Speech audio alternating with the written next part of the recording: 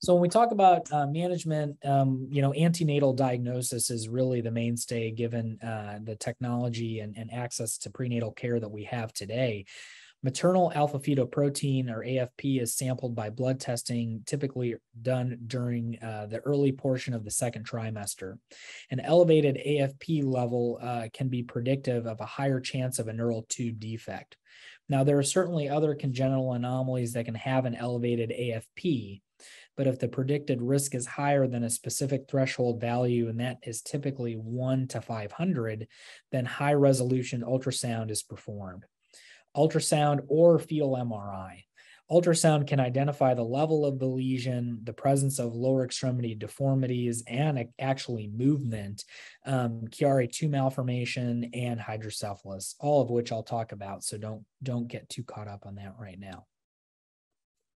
So when we talk about counseling after an antenatal diagnosis of myelomeningocele, counseling is very important, and this can be carried out by obstetricians and maternal fetal medicine physicians, but typically it's done by pediatric neurosurgery. And the reason is because we're the ones caring for these children after they're born.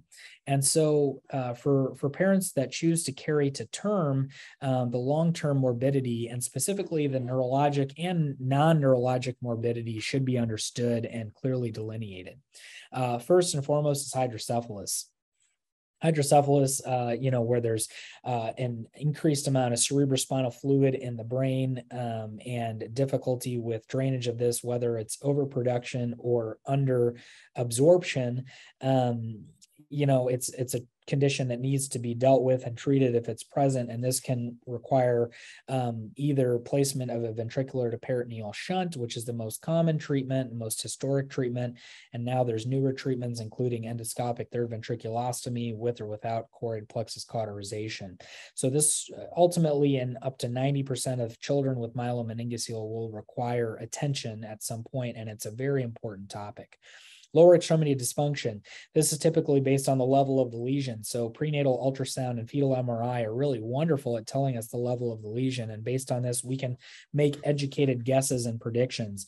And in fact, ultrasound can be quite accurate in determining the level of function that a child has just based on routine ultrasound. Urinary continence and incontinence, based on the level of the lesion, whether or not the child will have any semblance of continence, and if not, what that looks like for long-term in terms of clean intermittent catheterization and subsequent need for monitoring for kidney disease and things like that. Same deal with fecal incontinence in terms of the neural structures. They're intimately related with both of those phenomenon. Chiari-2 malformation is a Chiari malformation, which is herniation of the cerebellar tonsils and tissue. Chiari-2 is very specific to children who have myelomeningocele. And so there are certain implications associated with this, including brainstem dysfunction, ventilator dependence in very severe cases, cranial nerve dysfunction, sleep apnea, things like that, and cognitive impairment. So there's lots of things that need to be discussed very openly with the family when it comes to myelomeningocele. So when we talk about perinatal care, things that we want to know are the size of the lesion. And, how big is the defect? Is it 1 by 1, 2 by 2? If the child is born and the sac or the placode is ruptured, many centers will initiate antibiotics, though I think this may be a little more of a historic practice. You want to cover the area with a moist dressing, and you want to keep it as clean as possible until closure is performed. From a neurological standpoint, a detailed exam, including cranial nerve dysfunction or function, is really important. Lower extremity function, we want to know exactly what muscle groups are noted. Your pediatric neurosurgery staff are going to ask you what level of the lesion is anatomically and what level of the lesion is from a function standpoint. And this is very important because it portends what kind of function they'll have later in life, specifically their ability to ambulate versus not. Do they have good rectal tone? How does their fontanelle feel?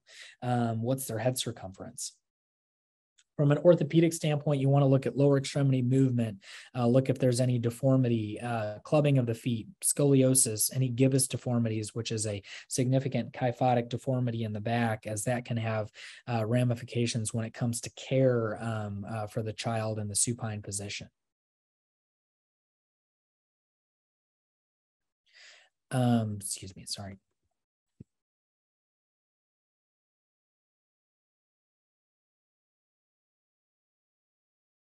And then urologic dysfunction. So you want to, if the child is not thought to be continent, and you want to talk about getting a clean intermittent catheterization routine or schedule initiated, and routinely a renal ultrasound is done as a baseline, and urodynamics can be performed to look at the bladder contractility, its ability to fill, its ability to empty, things like that. So closure. So what's our role here? Well, if a child has an open neural tube defect, you need to close it. The reason is because you want to create a barrier between the outside world and the central nervous system. And the primary goal of that is to prevent meningitis and further neurological decline. This is typically done 24 to 48 hours after birth. There is some evidence that waiting longer than 72 hours increases bacterial colonization by a significant amount. And it's also crucial to preserve neural tissue and vascular supply as the tissue is fresh. As it becomes more friable and exposed to air, it can cause these things to subsequently necrose and cause further damage. Hey everyone, Ryan Rad here from Neurosurgerytraining.org. If you like that video, subscribe and donate to keep our content available for medical students across the world.